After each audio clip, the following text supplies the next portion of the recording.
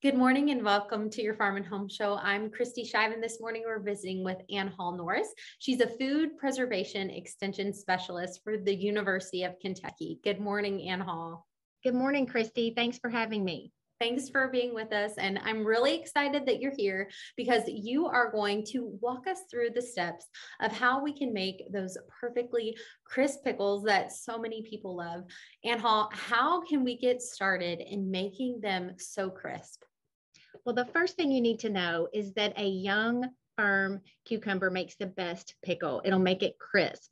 So you don't want to start with an older cucumber that's a long cucumber. You want to make sure that you're picking them early in the morning. They're not over 4 inches long. They'll still have that prickly skin on the outside. And so those will make a perfectly crisp pickle every time.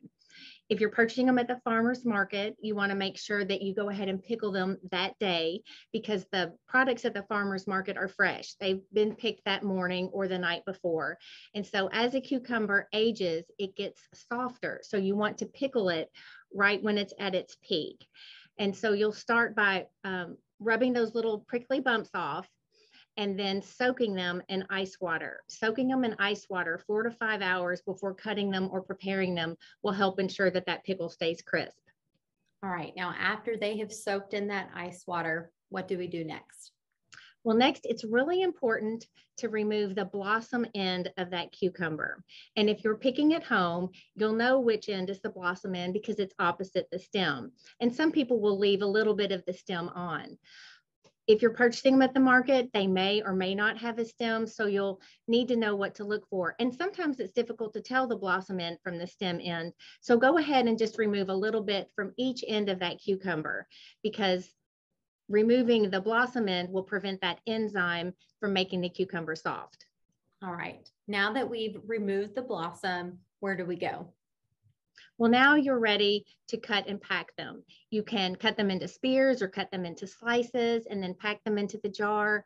I like dill pickles, so I always add a little bit of dill and garlic, and then you'll make your brine solution.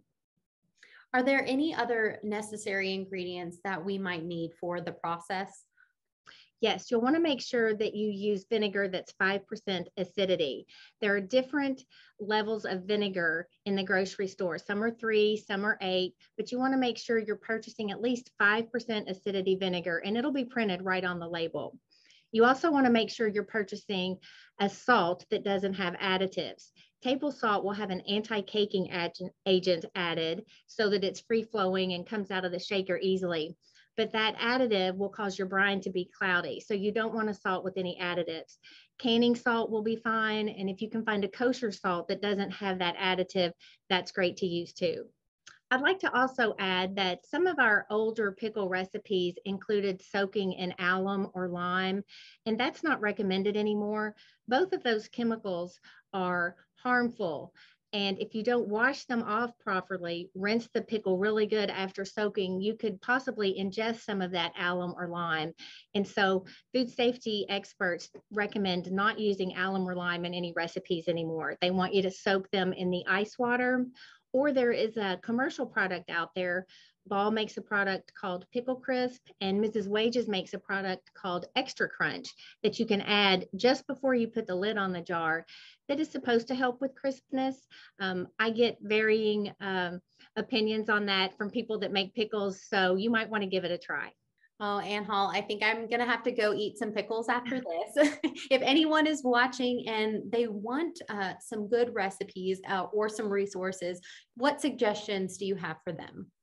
Well, your local extension office will have a publication on pickles, and then the Ball Fresh Preserving website will have a lot of pickle recipes, either canned pickles or refrigerator pickles. So I definitely check that out. All right, great. Annhall, thank you so much for being with us today. Thank you for joining us today on the Farm and Home Show, and we'll see you next time.